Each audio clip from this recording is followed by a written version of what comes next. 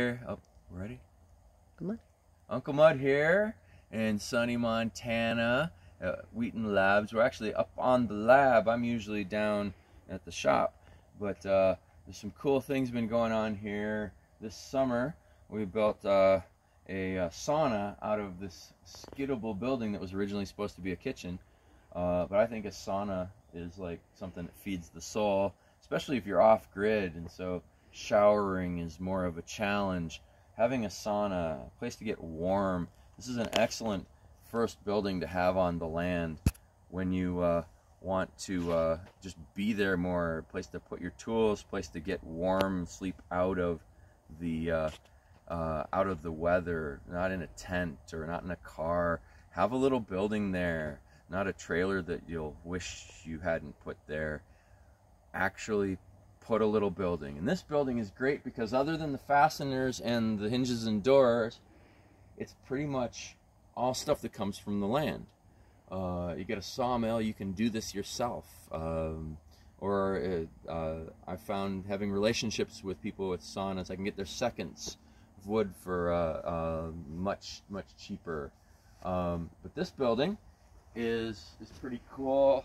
Up on top you'll see this is actually pallet wood. It's not going to last very long. It's not what I would recommend for a roof, but it's super cheap, and it kind of blends in, feels natural, and if you're really going for something organic, that will fade back in. Use that as firewood for the next building. I prefer using like a rubber membrane and putting a living roof up on there, but this works for a temporary building. And then you see rafters are poles that were pulled out of the woods, and then the inside of the building was actually built before the outside, which in this climate where it doesn't rain much, this will work temporarily, and then it makes it easy to put insulation in, stuff it as you go with straw clay or something, and let the water evaporate out of the mud and clay, and then you can put a cladding on the outside or just plaster the outside. These skids have made it so they could put this building wherever they need it.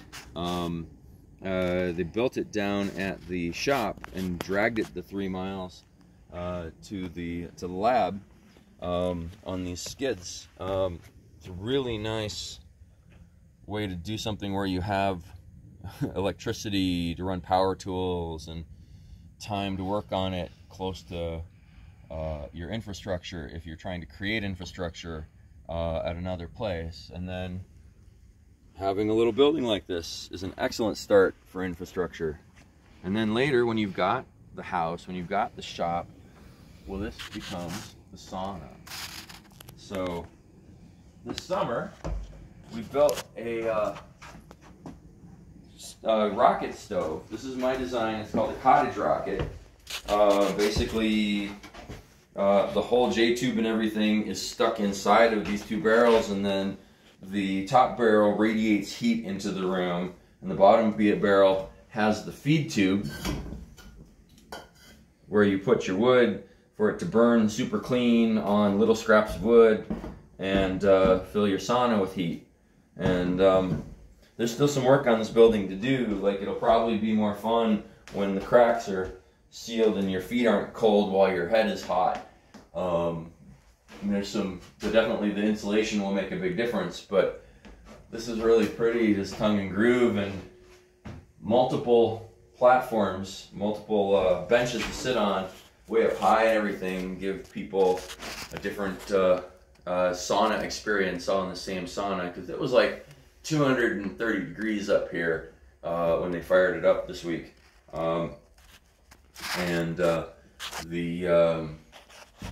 But it's kind of cold down at the bottom still.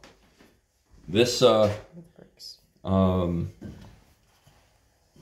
this cottage rocket uses standard fire brick to create the core that burns hot enough that it'll just melt metal, and the riser is made out of ceramic wool that can handle the heat as well.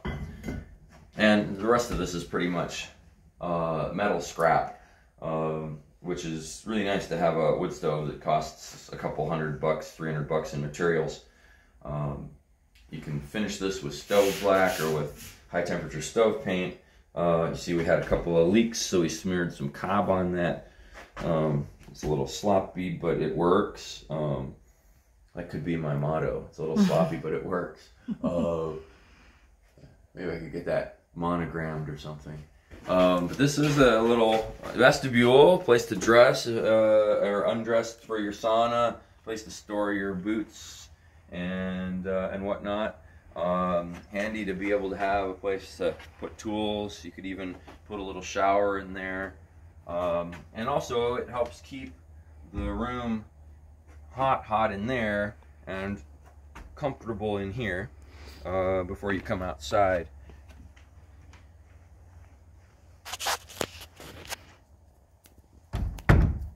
So yeah, see us on UncleMud.com for more stuff like this. We're gonna go check out another one.